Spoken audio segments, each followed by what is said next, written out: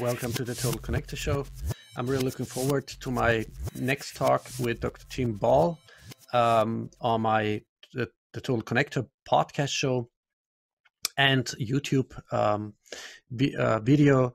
And it's there was the reason for this talk is because there's been a heated debate about by non-scientists on Twitter, triggering with provocative statements, pseudo-scientific, non-scientific statements, allegations, accusations.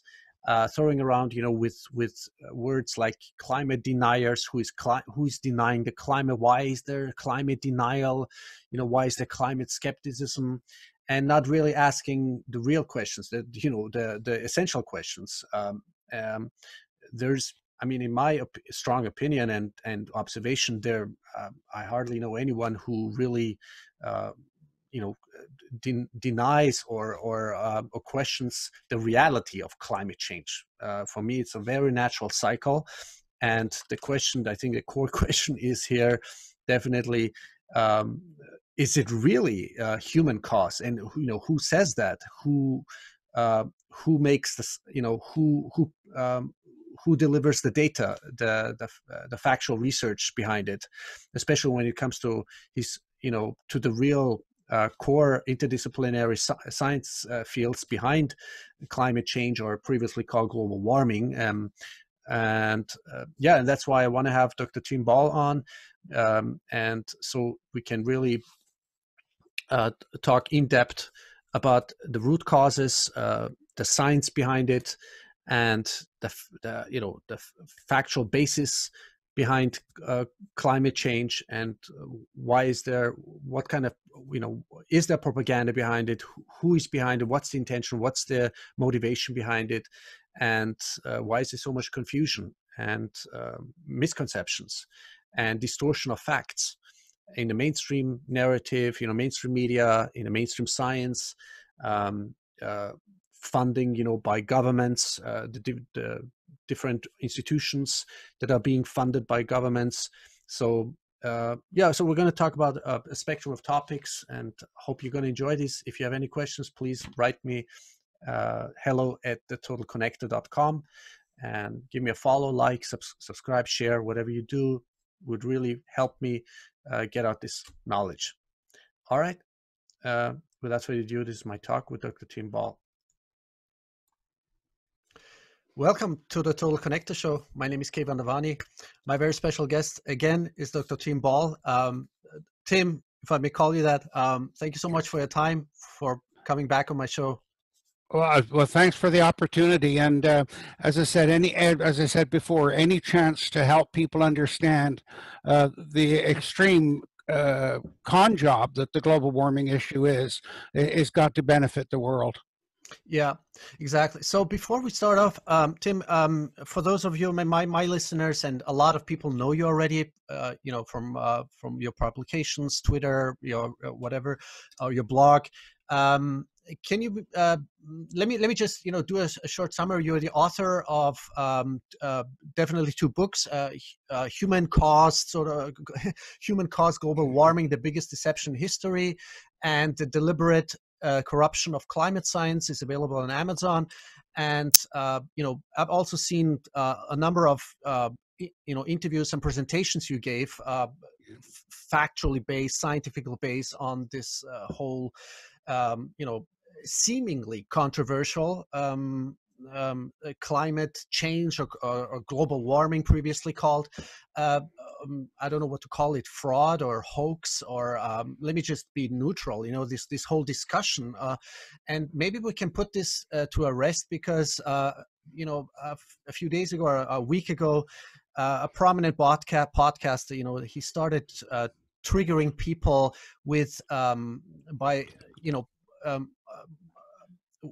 with statements that are just not being researched or verified or anything. And then when he brought also your name amongst other people into this whole discussion, and alleging that that you're allegedly you are being funded by the oil and gas industry, and I thought, so now is the real time to to do a tabula rasa, and and have a straightforward and honest and factual based discussion. So first of all, again, thank you so much for your time, Tim. Can you, before we go into this whole thing, you had a lawsuit against you by a guy named Michael Mann, and the issue I think was just the keyword, the jockey stick topic. Hockey stick, yes. Yeah. Well, Michael, yeah, yes, I can. Michael Mann was a researcher out of Penn State University. They brought him into Penn State from the University of Virginia because one of the problems that they were having when they were saying that it's warmer now than it's ever been, and that warming is due to humans.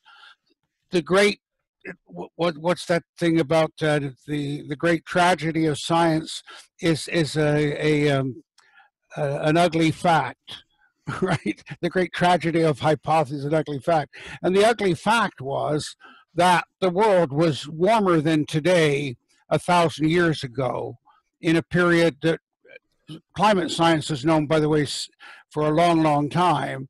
And it's called the medieval warm period. It centers on about 1000 AD, and temperatures were, depending on which part of the world you're in, but anywhere from 2 to 3 degrees Celsius warmer than today. So when people say, oh, it's going to get 2 degrees Celsius warmer and that'll be the end of the world, well, sorry, just look at your history and you'll find out that's what it was 1,000 years ago. And in fact, that medieval warm period was a period of great boom in Europe, particularly. You look at civilizations around the world, they all benefited. If you look at Central America, the Inca and all of these people benefited from that warmer world. And so this was their problem, was they were saying, well, it's warmer today than it's ever been. And people like me who knew the history and had reconstructed the history were saying, no, sorry, it was warmer 1,000 years ago. And so they had to get rid of that. They had to attack it. And in fact, there was an email that went out from Phil Jones, who was at, it was the UK Met Office. And he said, we've got to get rid of this medieval warm period. You know, in other words, we've got to rewrite the history. And so that's what happened. Michael Mann, a researcher who was at Virginia and then moved to Penn State, he came out with this graph that he claimed his computer models created that showed that there was virtually no temperature change for 1,000 years. And then in the 20th century, the temperature suddenly went up quite dramatically. And of course, this he called it the hockey stick. He was the guy that named it because it looked like a hockey stick. Mm-hmm. And it fit their narrative perfectly. But the problem is it ignores all of the evidence that shows. I mean, thousands of pieces of evidence, and the argument, they say, oh, well, it was just in Europe it was warmer. No, we now know it was warmer around the world. There's thousands of pieces of evidence and research from around the world showing it was warmer. It was a global issue, and so this is what we're dealing with now, is because they needed the hockey stick to prove their argument that humans were the cause of climate change. And the problem is that the hockey stick didn't get rid of the medieval warm period. And the question you have to come to is, well, if it was so warm 1,000 years ago, what caused that warming? If you're telling me now that the current warming is only due to humans. So this is the problem that they had. As I said, lovely hypotheses destroyed by ugly facts. And so they set about creating a graph that eliminated the medieval warm period. So that's what the hockey stick did. It supposedly showed scientific evidence that there was no medieval warm period. but it was totally concocted, and as I say, I think it's the biggest scam, and one of the biggest scams in history, certainly the biggest scam in climate history. And of course, this is what this is all about. um, Left wing. What the left wing need to do is they have to first rewrite history. That's what Marxists are famous for. We rewrite the history, and then we say, well, the history shows that humans are the problem, and capitalism is the problem, and all the rest of it. Well, this is what they did with the climate change issue. They rewrote the history and said, no, the warm period didn't exist. And therefore the current warming is due to humans and capitalism, and we got to get rid of human development and capitalism and all and CO2 and all the rest of it. So it's classic left-wing science and ideology that you rewrite the history to support the argument that you want to make. And as I said, it doesn't take long to show how wrong they are. Yeah. In this context, Tim, I want to also sort of educate or explain to our people that you have a scientific background, because there was this talk or in the context of these discussions on Twitter, and thankfully there are some intelligent people out there who really take the time and say, here is a proof, here's the evidence, here's scientific studies, with a peer reviewed or not, but really like multiple times verified and researched, and you are a historical climatologist. Are you? Exactly. Yes, I am. Yeah. Yeah. So that's important, I think, to emphasize. Because it's always, people are demanding like, oh, where are the credentials? But then they take, for strange reasons, I don't know, people like Nathaniel Rich or whatever his name is. Yeah. Yeah. More serious. The guy is, I don't know, romantic essayist and literature expert, but not a scientist or not to mention historical climatologist. And why are these people taken more seriously? I mean, I don't know about the backgrounds or who are they connected to, because I could throw back the same arguments people are throwing out with, for example, that the oil and gas industry is funding. I know about deliberate scientific corruption because I studied the internal documents of the tobacco industry or the cigarette corporation for 15 years. So I know how things work, how this, like controlling, owning media entities, enterprises, subverting scientific organizations, corrupting scientists, corrupting and manipulating scientific hardcore data and facts for many decades. So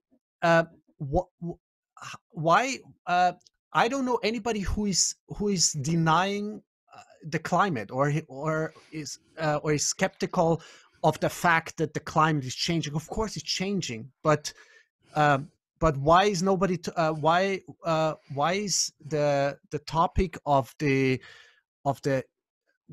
historical climatology of the history not being emphasized? Not being discussed seriously. Well, what goes on, Kevin, is if you're having an argument with somebody, or argument's not a good word, it's become, it's in fact the connotation of it now is it's disputatious, and it's not, it gets emotional rather than a solid argument, and so I don't like to use that term, but in the debate, in any debate, what happens is if you start to lose the argument on the facts, you usually, it's very common and very human to turn the argument to attacking the individual. Right. And the phrase that if you look at there are 5 different forms of argument. And in those 5 forms of argument, one of them is argument ad hominem, which is argument to the person. In other words, you stop discussing the facts and you start saying, well, this person's paid by the oil companies, or he's corrupt and he's got an agenda, and so on. So this is what's going on here. And so they're losing the argument on the facts because we're able to show that it was warmer 1,000 years ago than today. And just that alone contradicts their theory and what they're trying to sell to the world.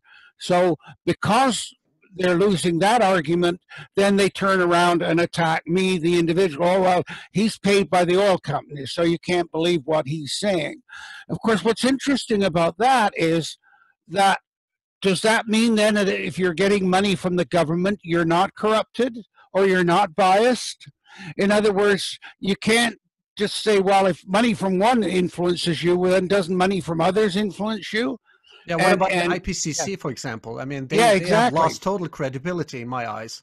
Yes. Exactly, and so of course, and this is the problem in today's world, that and I watched it in the university. You know, when I started earlier, it was publish or perish. So if you got published, then you got promoted, and and you advanced your career. But it gradually changed. And I actually sat in a department personnel meeting where they wanted to promote this guy because he'd received a large amount of money from the government. Well, just because you receive money from the government doesn't mean to say your research is any good. Exactly. You know, and so it became more about how much money you were bringing in and how much money you were getting. That became a measure of the quality of your work. And then that's truly frightening. Yeah, and then in retrospect, I shouldn't have done that. I shouldn't even sort of let myself go into this discussion, especially not on. I shouldn't have done it on Twitter, because I found an article. I thought, okay, the questions and the questioning is relevant within this context, and I hadn't even researched the. I didn't even know who this David Wojcik and the Heartland Institute is. Maybe, yeah, maybe they had received money from tobacco industry previously. To be honest with you, I mean, let's just take, for example, the German Cancer Research Center, Deutsches Krebsforschungszentrum.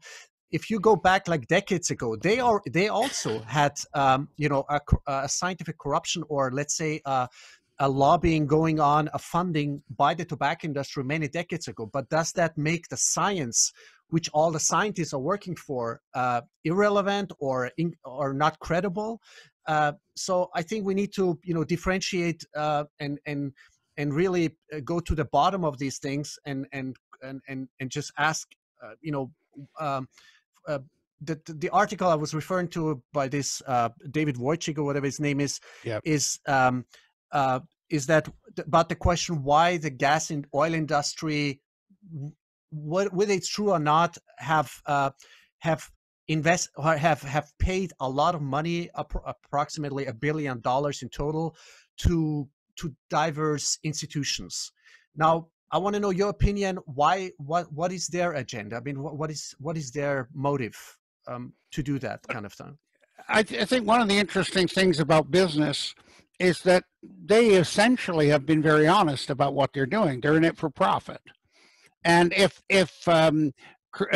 creating research that allows you to enhance your profit, that's what they're going to do. And so I have no problem if you're telling lies, as long as you tell me you're telling lies. Right, so I can deal with that. I can put in a bias factor.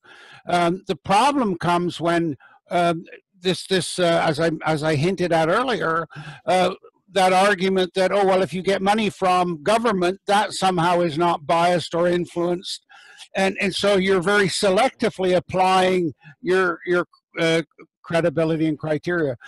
My view is I never take anything at face value, ever.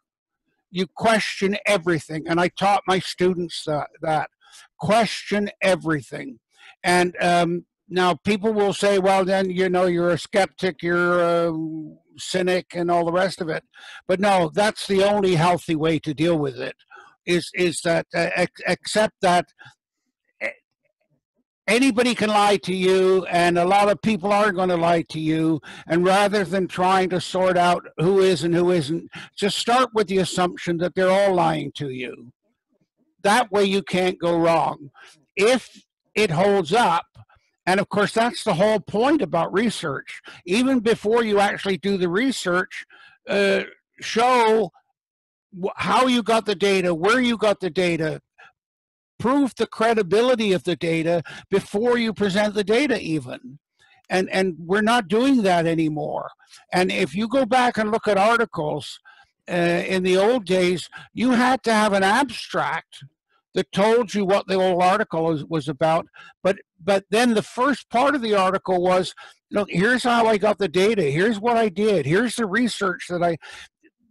Articles are published now, and nobody explains what they did or how they did it or where they got the data from. You just, here's the article. Take it on face value. Well, sorry, no, I don't, and I won't, and I never will. Yeah, and going to the core of this topic also is the whole discussion about the discussion is led in a way that as if the case is closed, like you're a climate denier because you don't believe the climate, previously called global warming and now climate change, is if you don't believe that it's not caused by CO2, by man-made or human-made, Yeah. human-caused CO2. So now it's already been proven by multiple times that the CO2 levels follow the temperature. Isn't that correct? Yeah. Yes, exactly. The one of the things about, well, first of all, there's the scientific method. And the scientific method is that you create a hypothesis. So your hypothesis may be that, well, look, if CO2 goes up, the temperature will go up. The hypothesis is based upon certain assumptions, and then you identify those assumptions. And in the old days of science, you had to put all of that into your article. You had to put what's the basis of this article, so that you show that this is one little piece of study that's on the end of a whole continuum of study, and that will add to going forward. Now the argument is, oh, here's my study, and you just accept it for what it is. That's very unhealthy for science. And so what I've always tried to do is say, well, here's the background. Here's I'm adding this on to the end of a continuum, and so as I said, in the old days, you had to publish articles. You had to cite the historic literature that your work was a part of the continuum. Nowadays, you just publish the article, and that's the end of it. There's no context. Then that's the critical thing. What's the context of what you're doing and what you're saying? Mm-hmm. And so what you've got is you've got thousands of articles out there, all unique in themselves, but where do you put them? So it's like having pieces of a puzzle with no box top. Where do we start putting? Well, all you can do is start saying, well, let's get the edge pieces and let's get the colors, pile up the colors, and develop some technique. And that's what people are having to do now in order to make some sense out of all of this research and data that's coming in. You have to develop a very simple technique of sorting it before you can even start to analyze it. Right. And I don't hear any solutions. I mean, people, when you talk to people, it's like, even if it was human caused, which is not, I don't, I never hear like constructive solutions to the problem. Then, okay, we identified the problem, but then the mainstream narrative is still, yeah, it is sort of, there's a consensus. Who made the consensus, first of all? Can you talk about this whole consensus thing? I mean, well, the word consensus is been kicking around for quite some time now, and been a very controversial issue. A consensus, you could say, well, two people agree, that's a consensus, but it was used to it became a scientific fact. In other words, what people started to say was, well, look, the consensus agree, therefore that in and of itself makes the argument valid. No, it doesn't. I mean, the whole history of science, if you study it, And by the way, I think I would make that compulsory in all university courses and in all high school courses. But the history of science is that it's one article, it's one thing that brings a complete consensus down.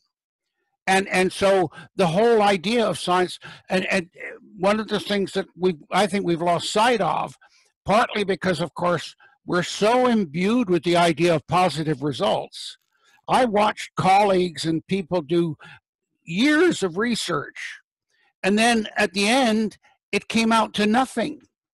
And oh, it's a failure. I said, no, it isn't. What you've done is you said, look, this is a possible thing we should look at.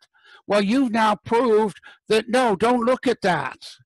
You saved other people going down the same blind alleys, and that's an important part of science. And of course, it's one of the things that's been a discussion in science for 50 years now, is publishing negative results. You only publish positive results, which then creates a terrible bias in the science, and people waste millions of dollars in time pursuing something that somebody had already proved 40 years ago was wrong. But because they didn't publish those negative results, somebody else wastes their time. So this is part of what's going wrong with science. Yeah, but isn't that also like a systemic problem in the intellectual, academic, established university? That absolutely, whoever, there are people like having multiple PhDs, working in established university institutions. But first of all, I guess it's about not losing face, because I guess after many decades or centuries, it's hard, I guess, to look into the mirror and say, hey, you know what? We've come to a totally, we've falsified whatever the established doctrine or dogma. Yeah. I guess it's a real problem. And then on the other hand, it's the interdependency, financial interdependency, reputation. So is this a problem generally? It's huge problem. And of course, as I was suggesting earlier, it became really problematic when virtually all research funding came from government. And therefore that directed and created the view of the world and the view of components of the world that are in isolation. And so we really are not doing proper science. Proper science should say, look, I think this is an issue. That's your hypothesis. You then make certain assumptions about it, and you do your research, and you either prove the hypothesis or you don't prove the hypothesis. In proper scientific literature, that's referred to as the null hypothesis. And people think that's the negative. No, it isn't. The null hypothesis is simply saying, well, it wasn't this, therefore it's more likely to be this. And so people, it's gone completely in the academic world of teaching how science thinks, how it works, what the scientific method is, why were certain people so critical in the history of science? What was the value of Copernicus and other people like this? And I don't think anybody should get a degree, science or arts, without a course in the history of science. And particularly in this world now where science is so much of our lives in every way. And if people don't understand how science works and how it achieves results, then you get what's going on today, that you can con people into anything and buying anything and believing anything. Right. And when it comes to the study of climate change, because you talked about, like thousands of years ago, actually, do we have data like going back even not only thousands, but 10,000, 100,000 years back on an interdisciplinary spectrum of disciplines? Would it be geology, meteorology? I don't know. Okay. that's a very, very important question. How do we reconstruct past temperatures? Mhm. And unless you can do that with some level of confidence, you can't possibly start analyzing what are the mechanisms that are causing those temperature changes. And so this has been what has happened is it's been divided up into three general areas. The first is for about the last 150 years, we have adequate actual instrumental measurements of temperature, precipitation, and so on. And so that is referred to as the secular period. And as I said, some say back to 150. I don't think that anything before 100 years is really of any value, and there's so little of it that it's an inadequate sample size. And then before that, you get into data that you can obtain from historical records. And that's what's called proxy data, and that's what you're asking me about. So, for example, if you've got a record of, I'll give you an example of my own use. The Hudson Bay Company was a fur trade company in Churchill. Their whole winter survival depended upon the number of geese that they shot in the spring.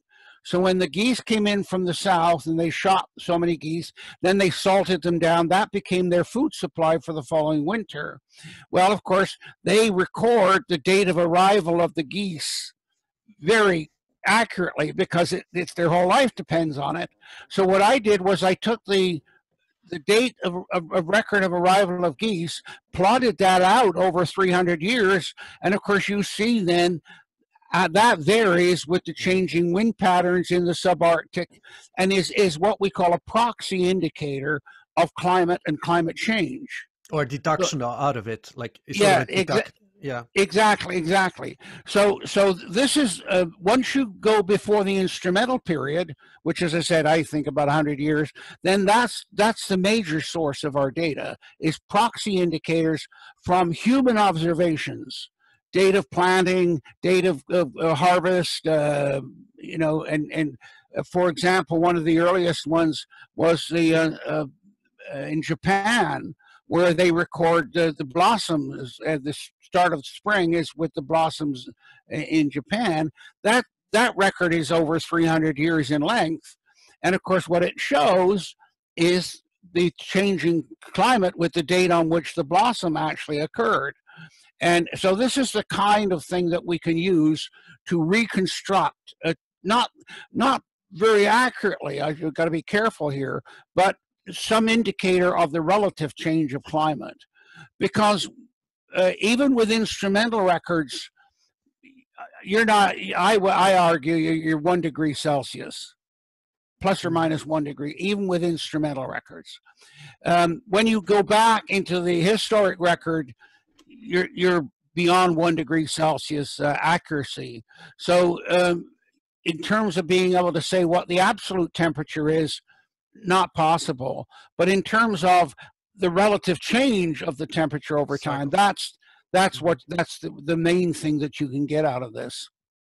What about the you call it the geological ice core research?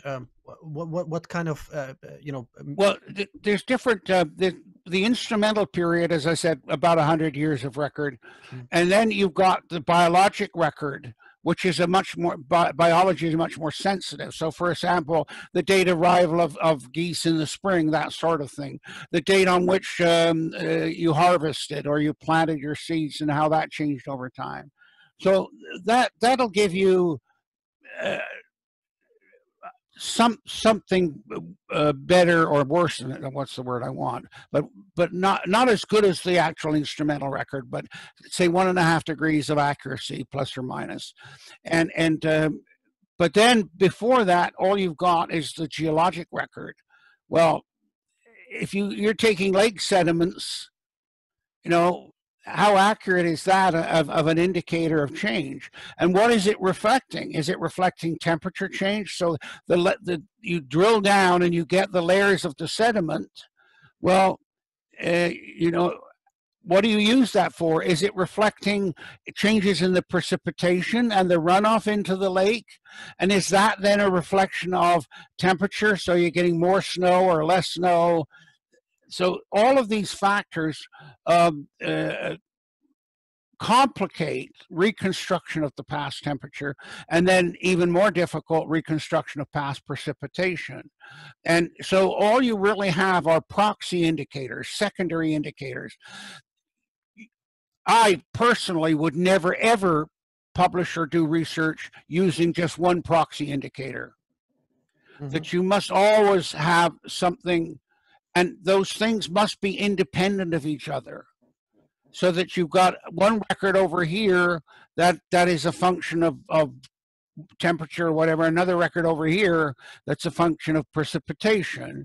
And so that you, and that in the climate field is called relative homogeneity.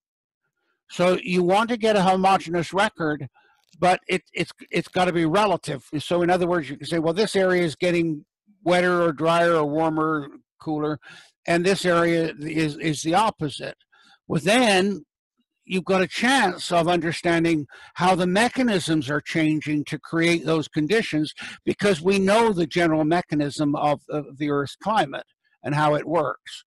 And so this is how you reconstruct it. But the important thing is not necessarily absolute temperature records or absolute precipitation, but the relative changes over time. Yeah.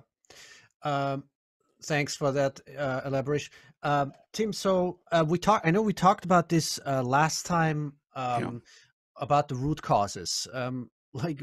There's really amazing studies being done on the root, the causes of electromagnetic fields, or magnetico-gravitational field strengths, or the sun, the tilt of the Earth.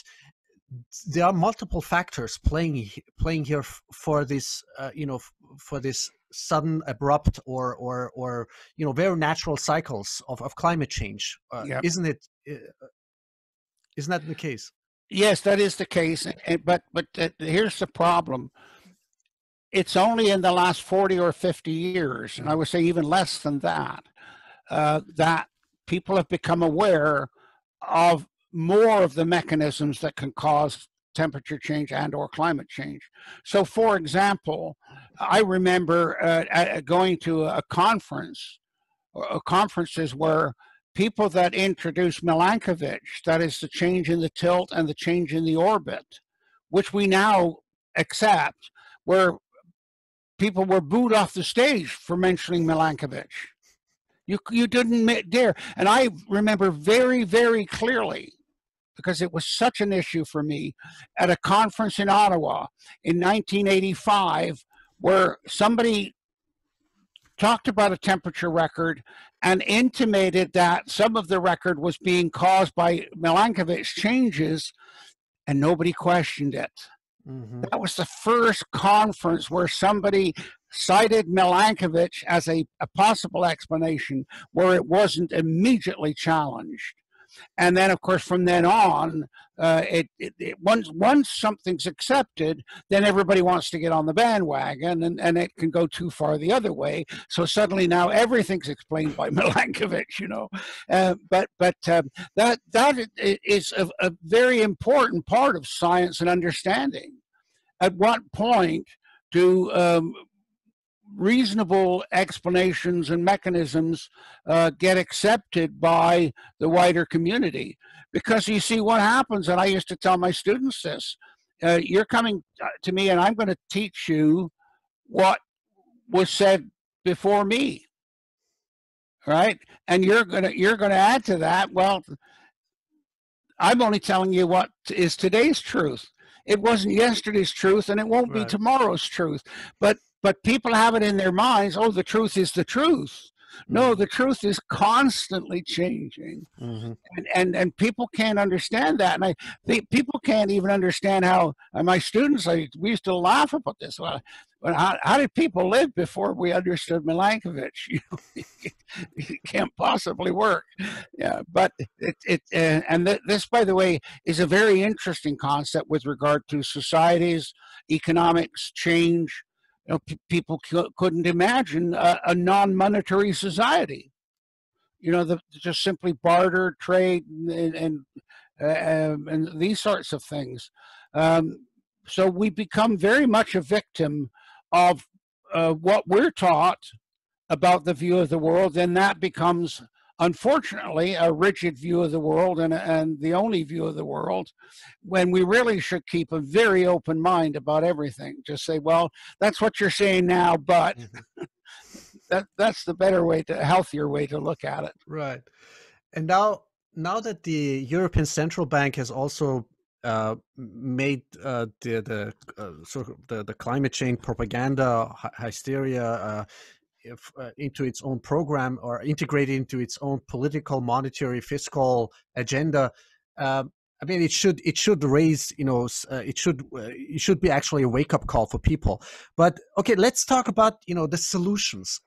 I never hear solutions. I mean, that would mean if it was CO2, if it was seriously human caused CO2, which is not, then we would need to stop our our lifestyle, our civilization as it is. So either I mean, in my strong opinion, and according to my research, either we come up with new technologies that are totally non-combustible, non-burning fuels.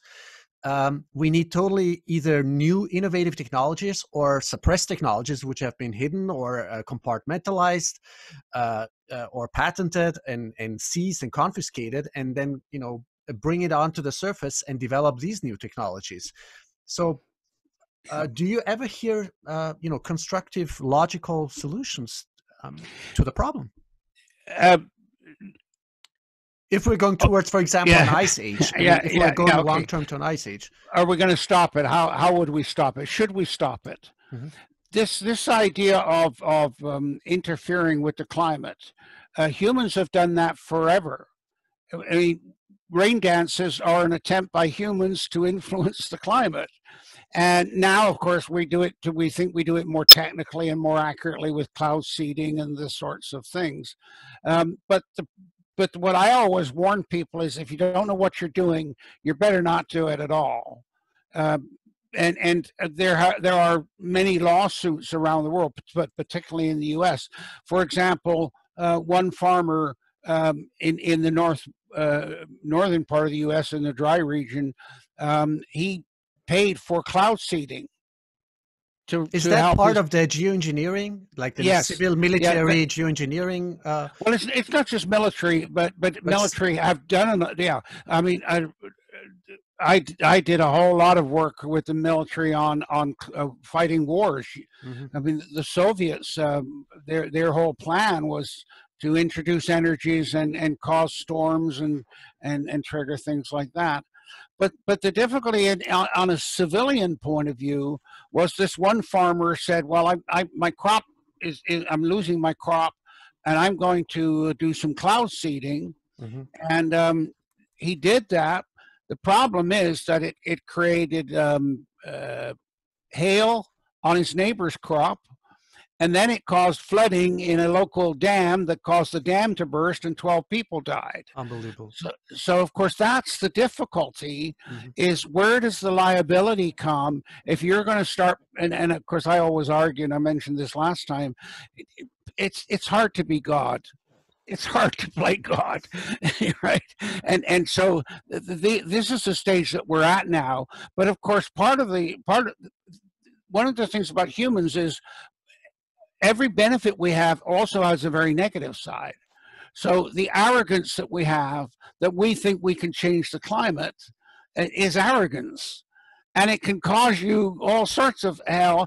But if you're going to advance and control things more and understand things more, that's what you've got to do. There's risk in everything. But of course, nobody has really discussed the liability of the risks of playing with the climate. There were some threats. The Soviets, for example, and the Scandinavia said, look, we're getting enormously powerful electronic signals from the Soviet Union. And is that the HARP project? I mean, because there are multiple ones. HARP, is that HARP, which stands for High Altitude Research Project, and it actually some say it's HAARP, but that was all of these things are mixed up with military.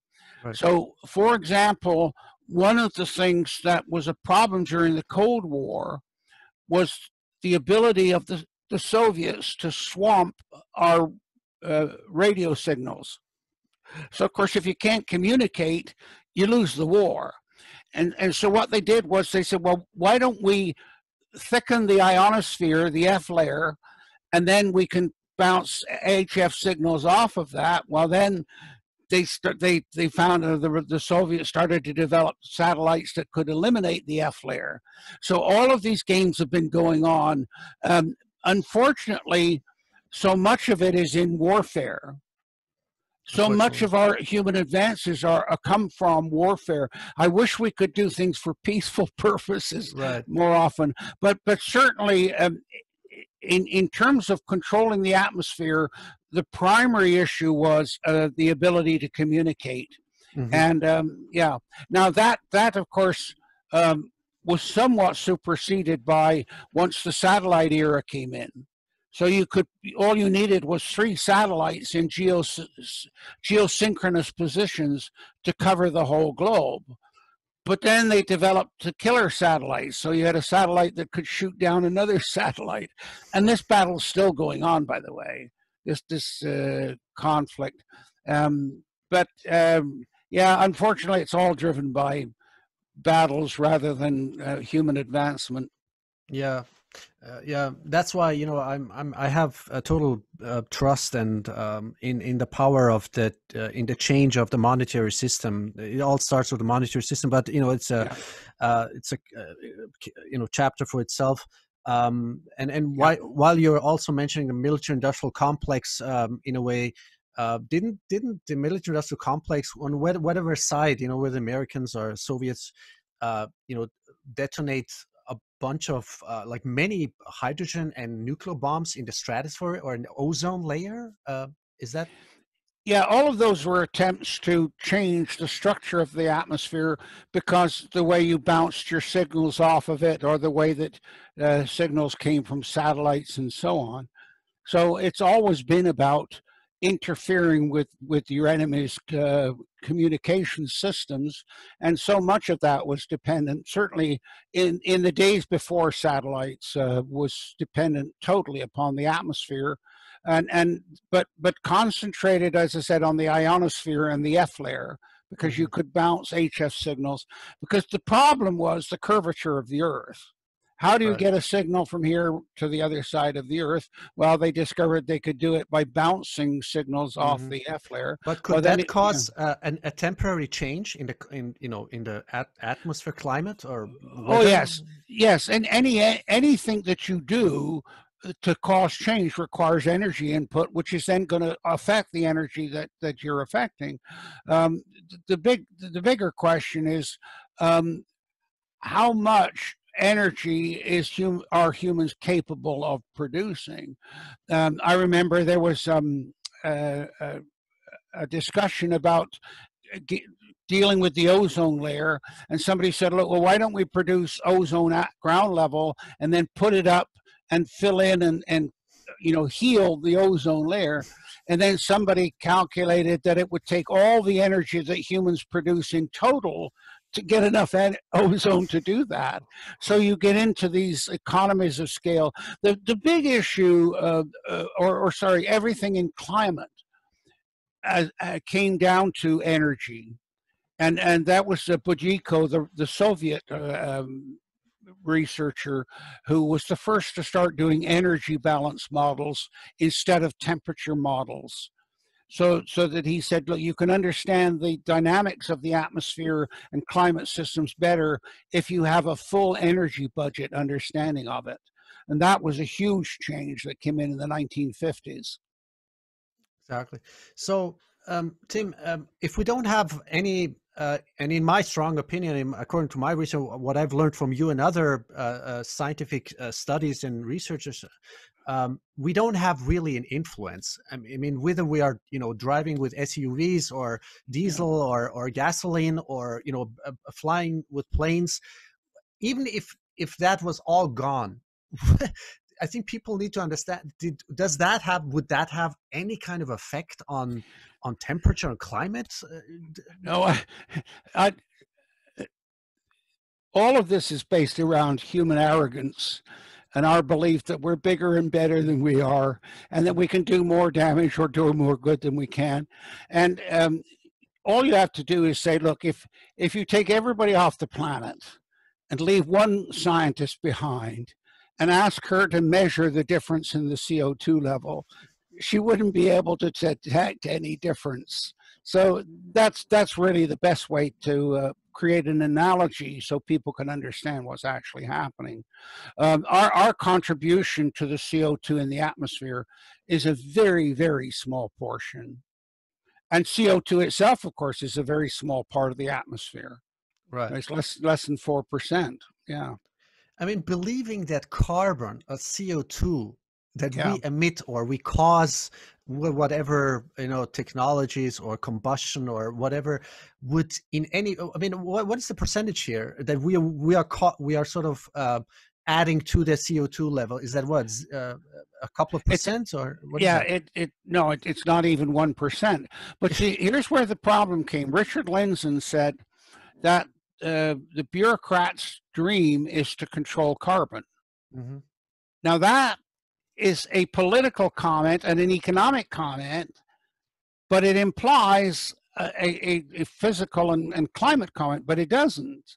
So what Lindzen is saying is for governments and people that want to control, if they can control the energy, I mean, that this was Hitler's problem. He Hmm. had no oil, Right. right? And he had to start producing oil out of coal and all sorts of attempts to create that oil. So that's why these things get confused. But it gets confused in the sense that the amount that humans can produce is of no significance on a global scale. But it is very, very significant. In fact, it's absolutely essential on a socioeconomic scale. And that's where the confusion develops. So, as you said, the amount of CO2 we produce or the amount of oil that we use relative to the reservoir is insignificant. Right. So to wrap this up, Tim, Yeah.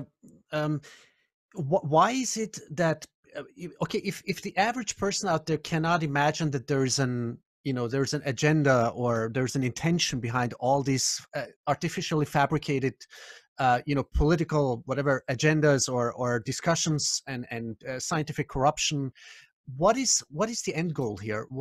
I mean, what do you think is the end goal? To tax more people, or what's Well, the of ultimate course, goal? well, for a politician, the ultimate goal is to tax. That's all they But want is a beyond, I carbon mean, tax. beyond the politicians, I mean, Beyond, there's beyond, beyond, structures. Yeah. beyond the political, it's about control. Hmm. It's all about control.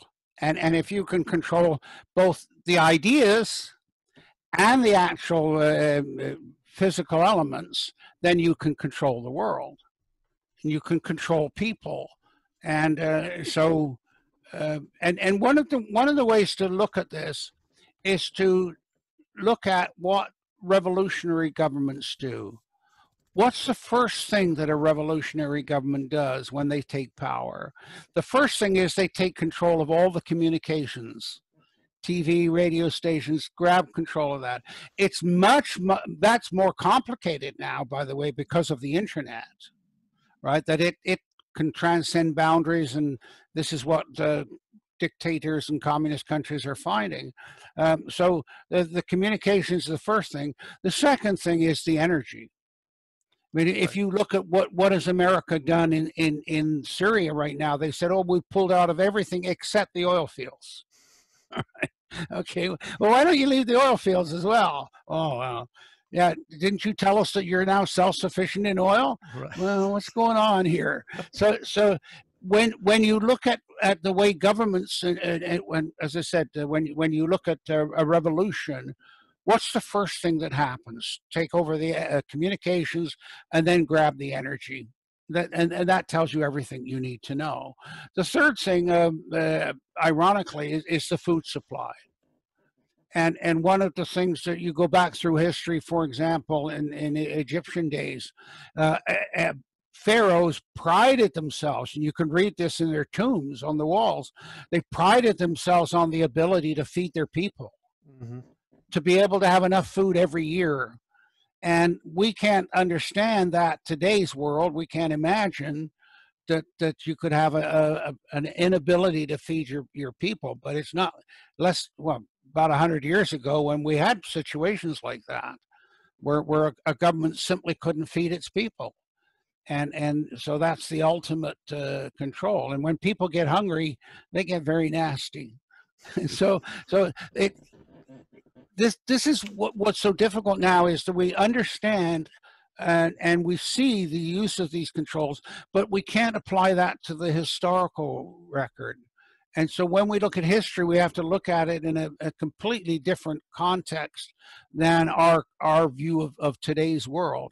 And that, by the way, that goes historically, but it also goes regionally, Right. because North Americans can't imagine conditions in Southeast Asia, for example, and the different value systems that they have and what's important.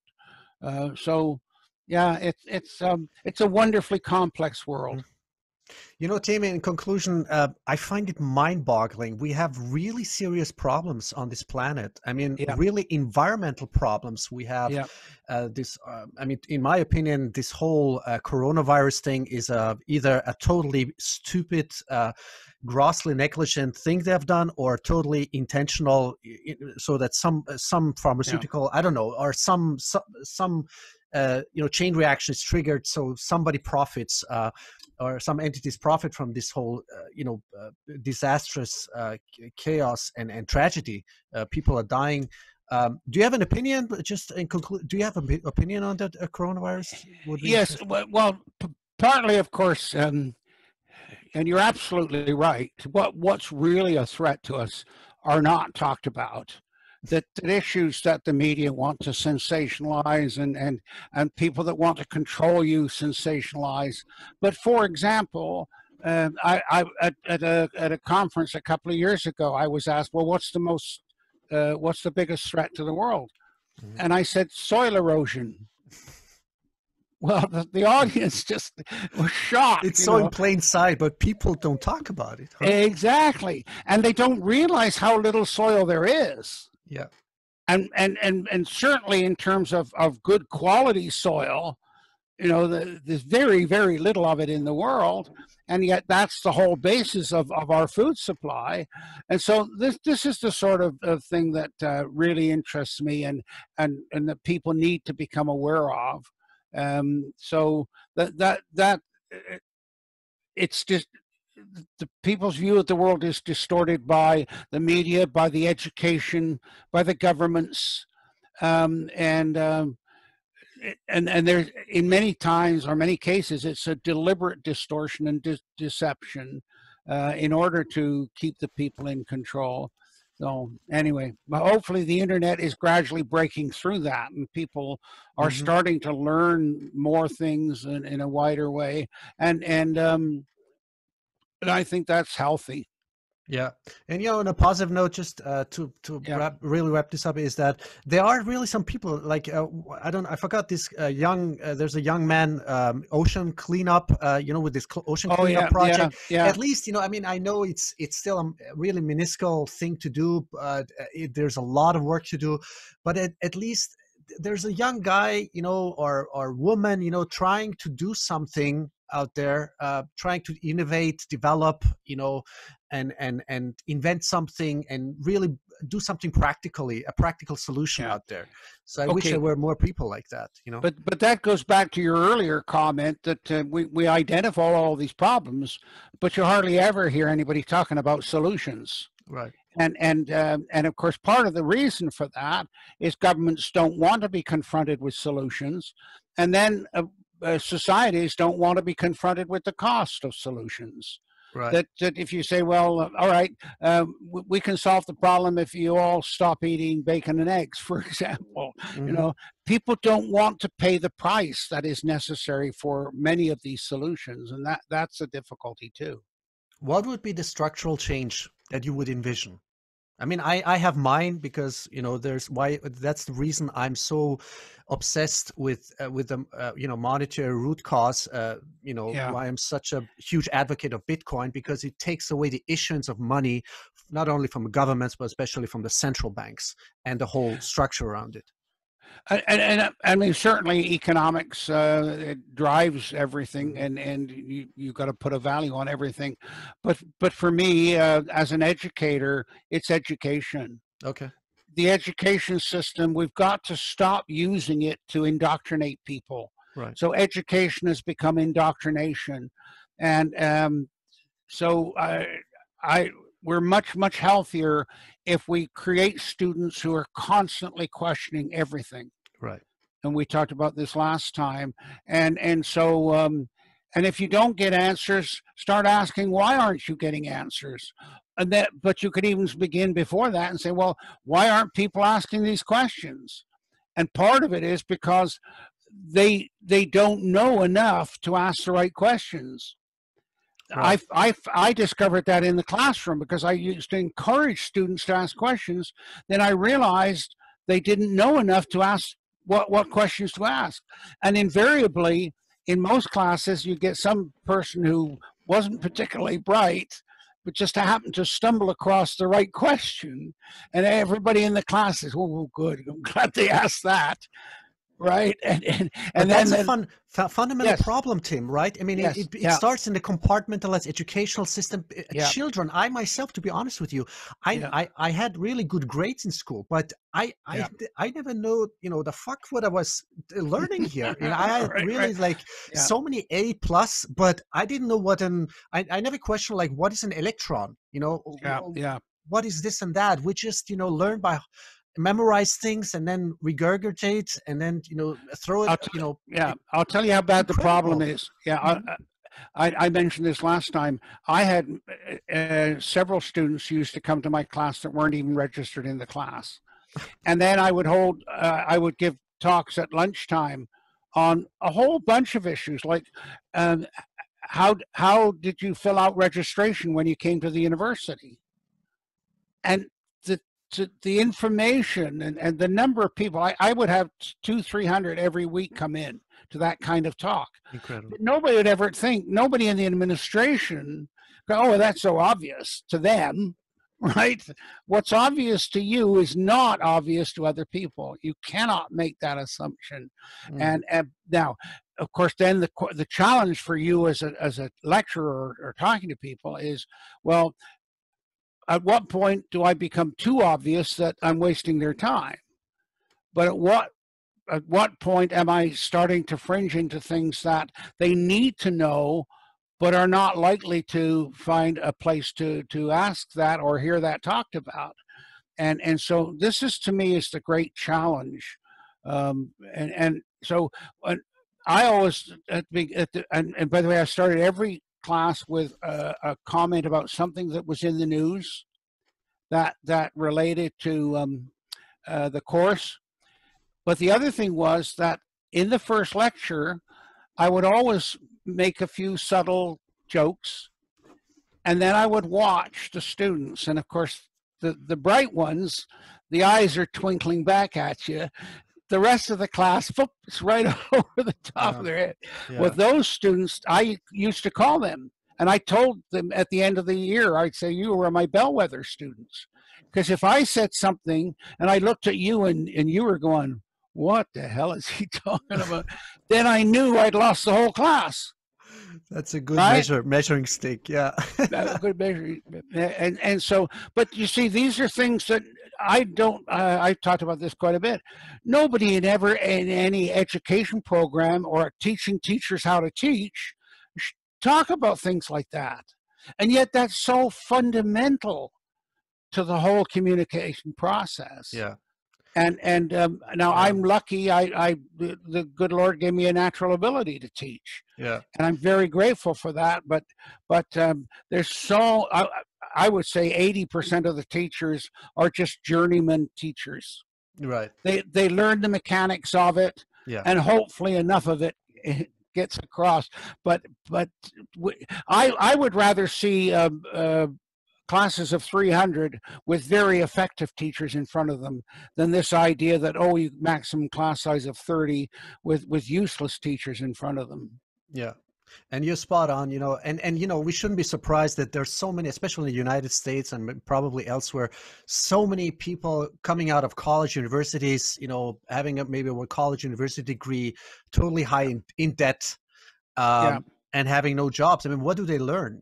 And yeah, to be honest, I mean, we can't even blame them. We cannot blame our no, teachers. We cannot blame no, anybody, because the whole system is so indoctrinated, so much, yeah, brainwashing going on, so much propaganda and systematic agenda behind it. But people cannot even imagine that. Just because people cannot imagine, it doesn't mean there are certain entities or group of people that are propagating this. right. I mentioned earlier looking at civilizations and how they grow and how they decline, and of course this is part of it.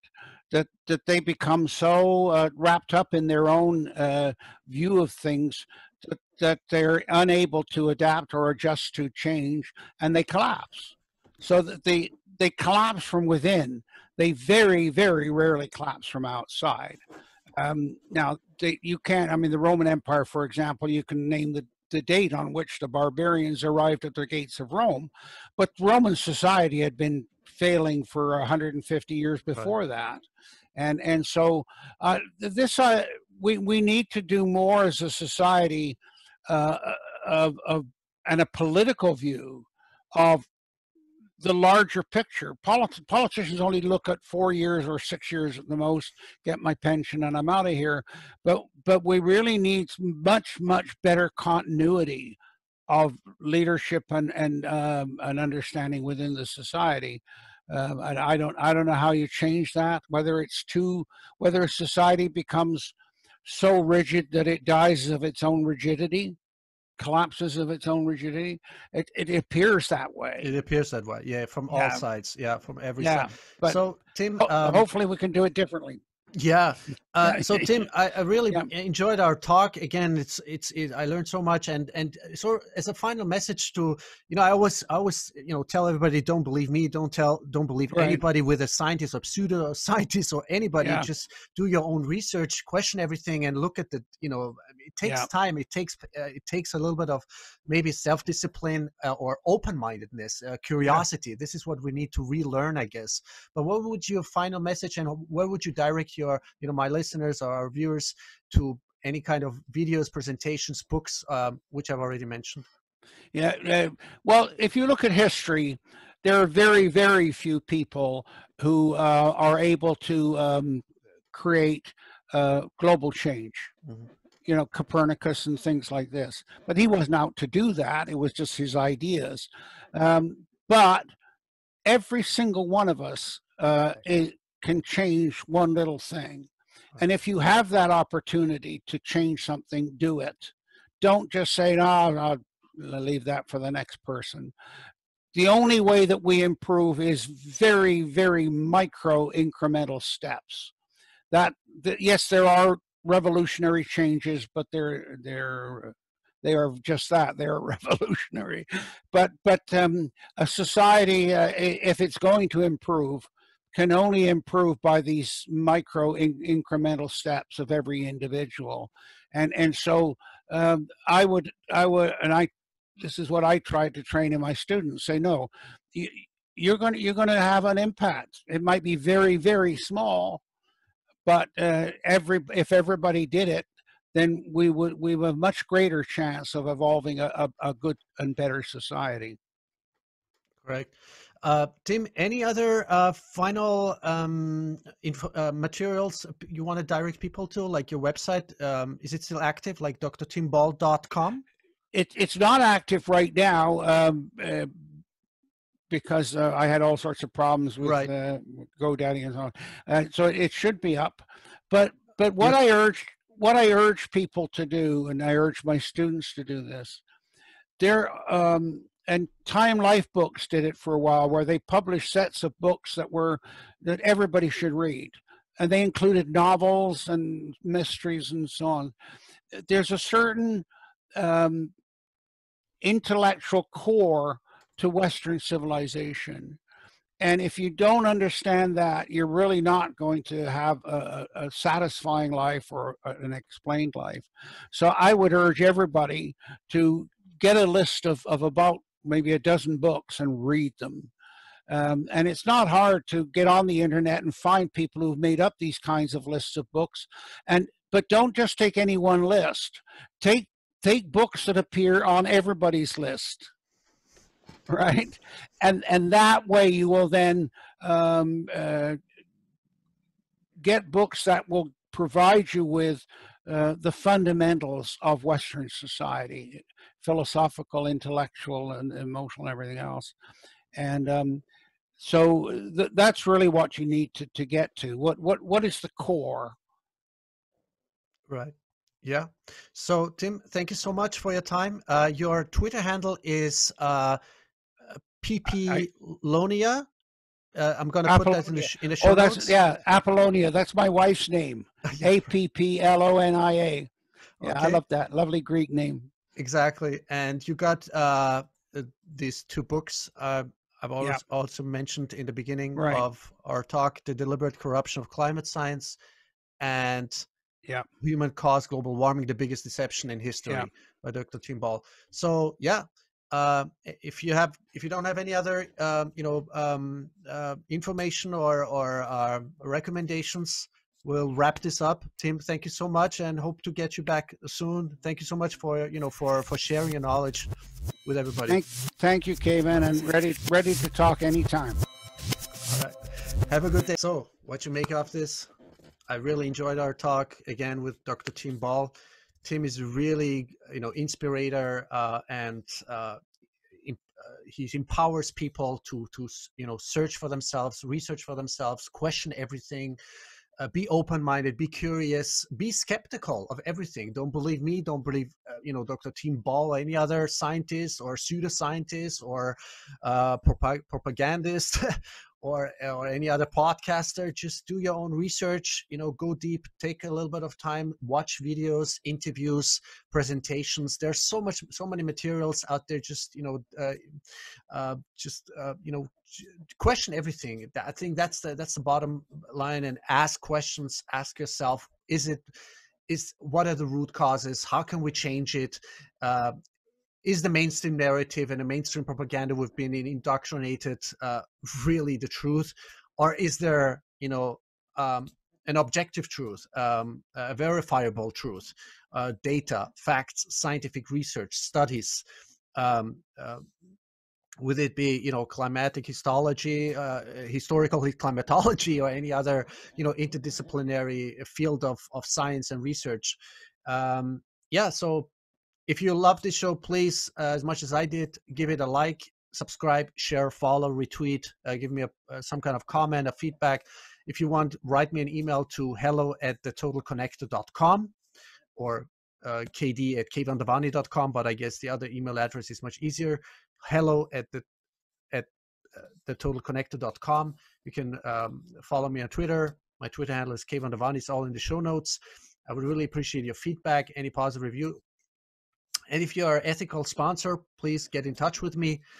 I'm really looking for ethical sponsors so I can really deliver more highest quality video and or podcast interviews around the world with really highly knowledgeable and wise scientists, researchers, experts, uh, any other people who can elevate our level of knowledge, of comprehension, of understanding, and of evolution, finally. All right, that's about it. Thank you so much for listening or for watching on YouTube, and talk to you soon again. The Total Connector.